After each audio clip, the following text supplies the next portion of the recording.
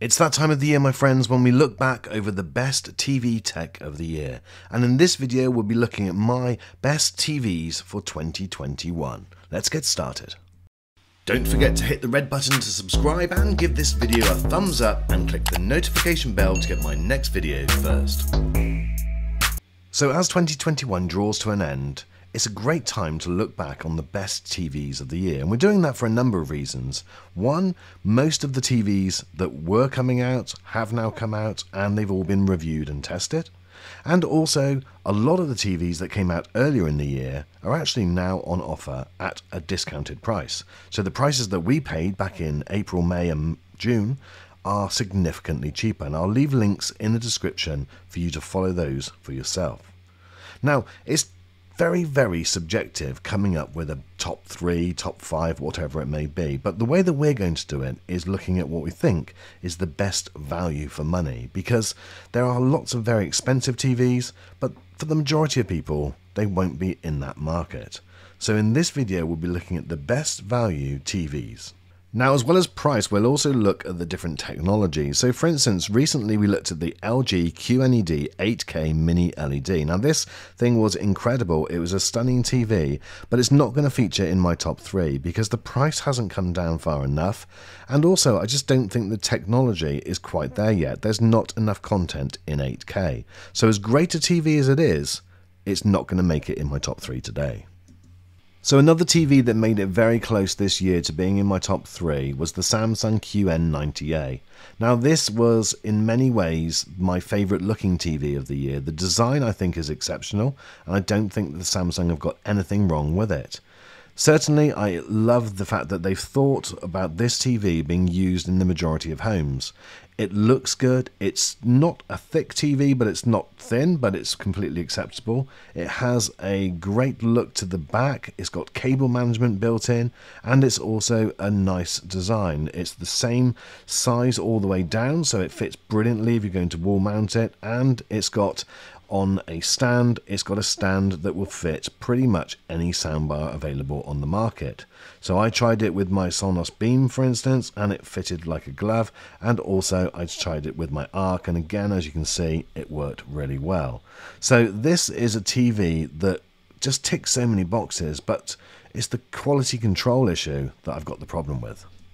So what I've found over the years, especially with Samsung TVs, is it does seem to be a little bit of a lottery as to what type of panel that you get.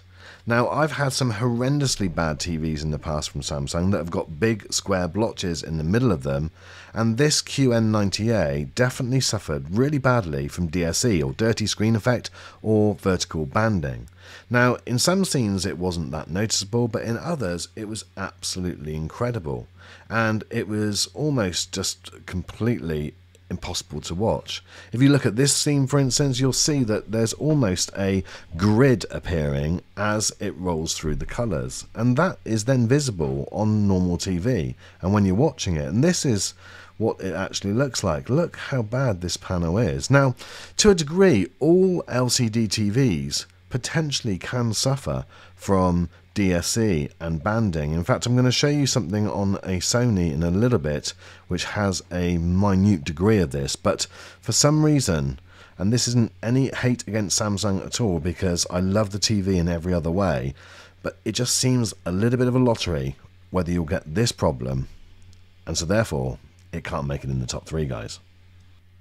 One TV that is definitely going to make it in there is the LG OLED, and the one that I'm choosing to go into the top 3 is going to be the C1. The reason why I've done that is I've looked at the A1 and the B1 this year, and obviously the C1. But this LG C1, just being 4mm thick, giving an incredible picture, is without doubt one of the best TVs of the year, and we'll see where it finishes in the top 3. One of the things I love about it is that it is great for gamers. It's got 4 4K 120Hz HDMI 2.1 ports, and it supports VRR and FreeSync and G-Sync. So all of those things that gamers like are there. Now, from a picture quality point of view, I use mine in a room where I use it mostly in the evenings, and so therefore things like reflections are not an issue at all. And also, because I'm in a darker room most of the time when I'm watching this, I'm not so worried about the brightness of the TV because OLEDs are traditionally a little bit darker than some of the QLED TVs and QNED TVs that are out there. But it's not so much of an issue, and what you notice is because of the perfect blacks and the incredible contrast on these TVs, it just absolutely blows your mind. Now, I was thinking about the A1, the B1 or the C1, and it's the gaming capability together with the price reduction, and there's a link in the description which will lead to that, that has put this firmly in the top 3. Now, another OLED that I wanted to talk to you about is the Sony A90J. Now, this on paper and in my opinion does things better than the LG C1. I think if you're watching HDR content, if you're watching movies and they were side by side, I believe that the Sony would deliver a better picture. But is it the one that you should buy? Well, for me, this is then where it comes down to value for money. Now, without a doubt, it's an incredible TV and it's got lots going for it.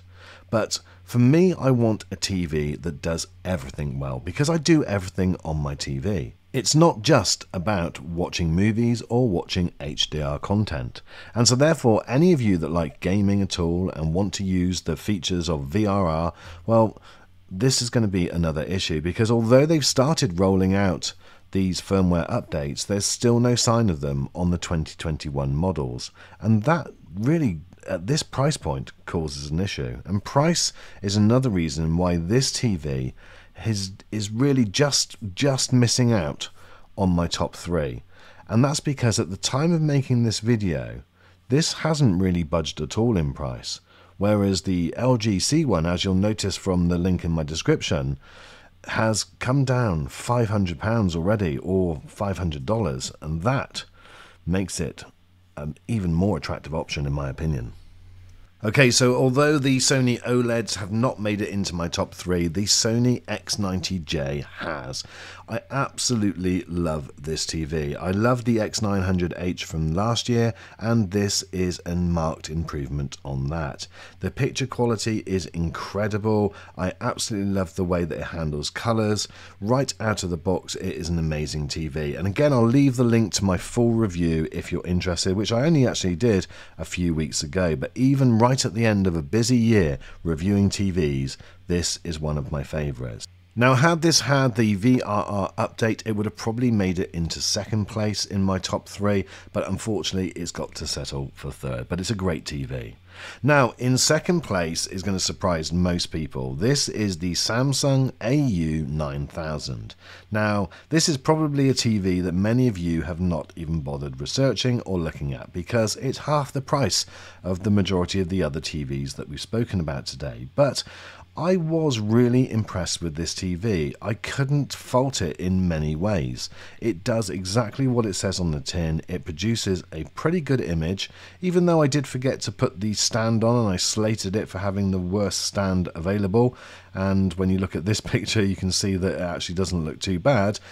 What this TV does is deliver a really good fresh image. The panel, compared to the QN90A that I had, this panel is perfectly clean. Now, I may well just have been unlucky with the other panel and very lucky with this, but this was one of the Crystal UHD TVs. I also had the Crystal UHD TU8000 last year, and I was really impressed with that.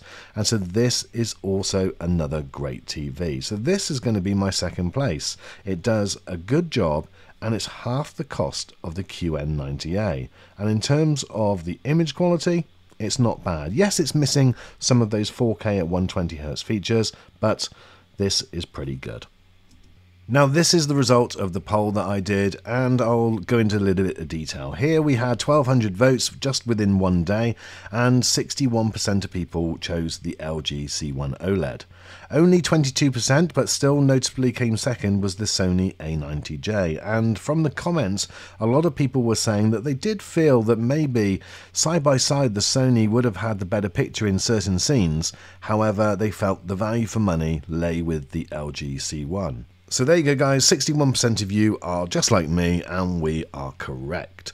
I'm only joking, guys. It is obviously a matter of opinion, but what I think that this exercise does underline is it's not just about the TV, it's about the price that you pay. And at the moment, with the deals that LG have on their OLED TVs, there's never been a better time to buy this incredible technology.